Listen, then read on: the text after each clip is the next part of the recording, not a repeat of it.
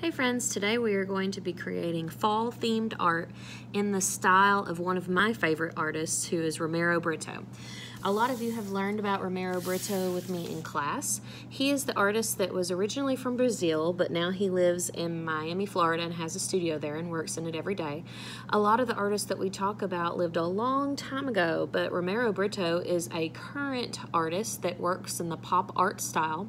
We've talked about how pop art is very bright and colorful. A lot of times looks like something that you would see in a magazine or an advertisement.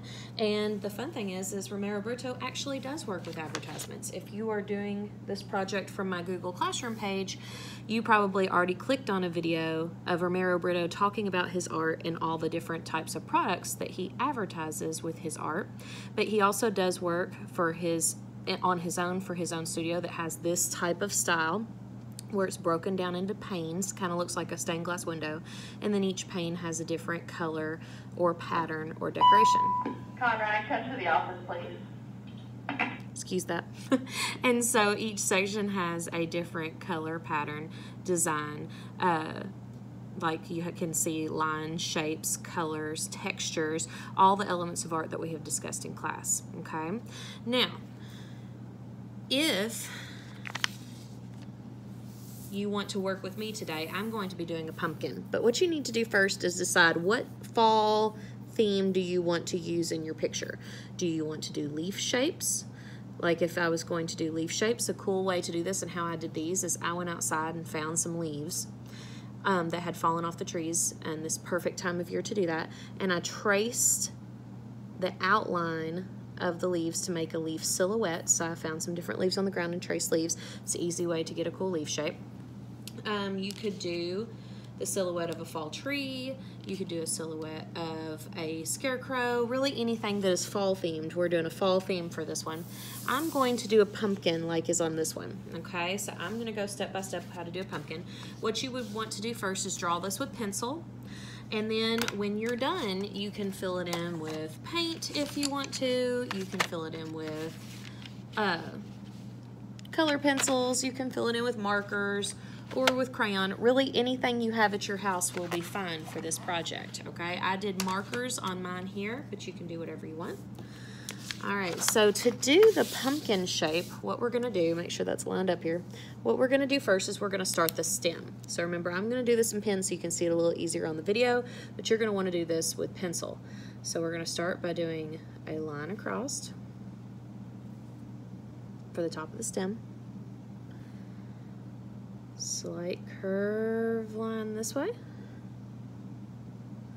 Slight curve line this way. Okay, so I got the top part of my stem. Now I can just kind of give it a jagged bottom, kind of almost like a zigzag line, to kind of give it more of a natural stem look for a pumpkin. Now I'm going to do an oval right here.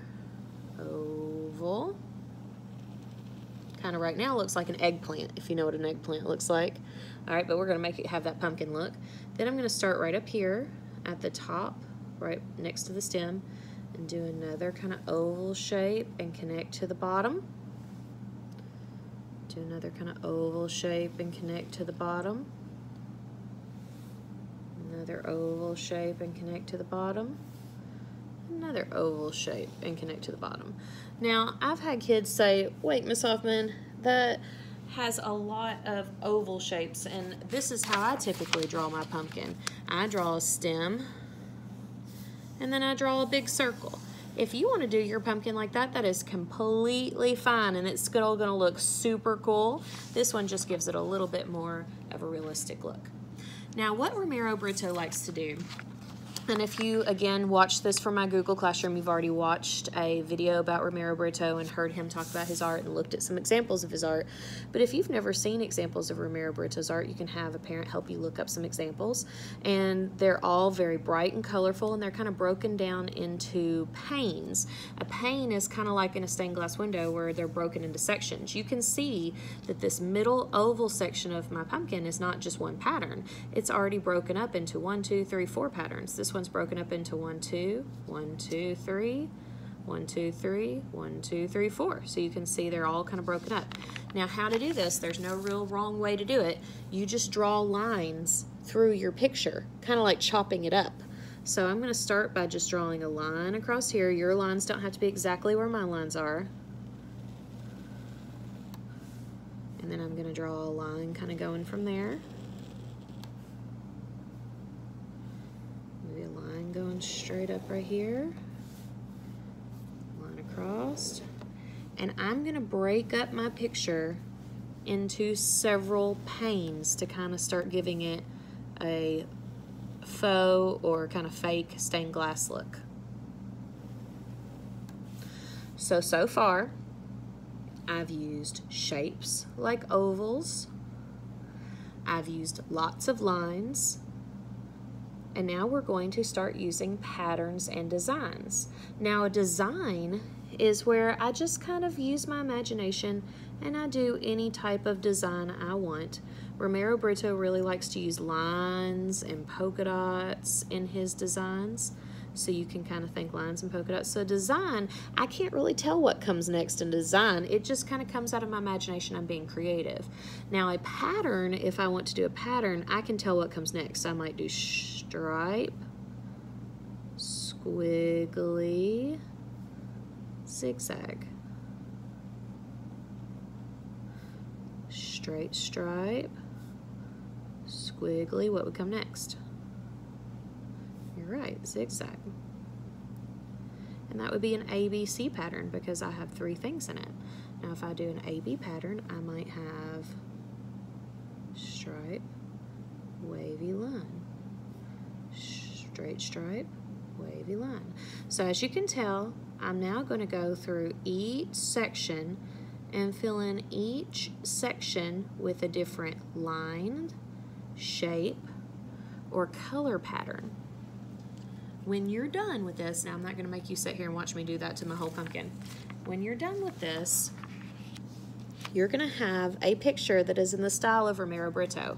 His style is very classically very bright colors, very full of lines, which is one of our elements of art, shapes, which is one of our elements of art, and colors, which is one of our elements of art, and also has a lot of designs and patterns, which are principles of design. So here I have circles, which are shapes. I have some organic shapes that look like flowers. Organic shapes are natural shapes. I have straight lines. I have zigzag lines. I have squiggly lines. I have thick lines. I have thin lines. So I have lots of different line qualities, and that's a word for types of line. I have cool colors that look cold. With my kindergarten and first grade and second grade have been learning about cool colors, so I have cool colors that look cold. I have warm colors that look hot. So I've used primary colors, red, yellow, and blue, and I've used secondary colors, orange, green, and purple. So I have kind of filled in my pumpkin with all different types of lines, shapes, colors, designs, and patterns. When you're done with this, I would love to see it. For my friends that are doing this through my Google Classroom, you can add an attachment to your assignment and let me see it. If you're doing this through just YouTube, you can email it to me, or if that's easier for you, you can email it to me. I would love to see your work. Hope you have fun with this. Remember, it doesn't have to be a pumpkin. It can be leaves, it can be a fall tree, an owl, a fox, anything you want. Bye, guys.